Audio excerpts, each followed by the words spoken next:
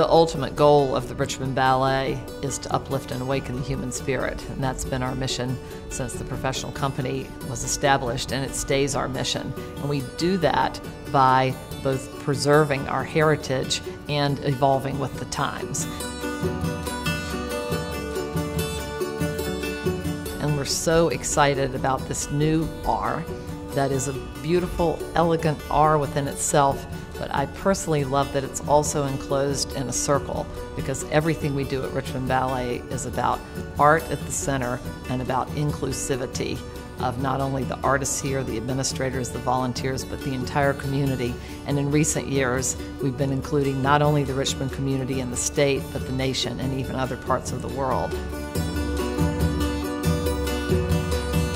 In the same way that we try to preserve works on stage and evolve with the times, I want our image in the community to preserve all of the good things that people know and think about Richmond Ballet. And we're still that same Richmond Ballet now, but to know that we are also staying in step with the times, moving into a whole new era.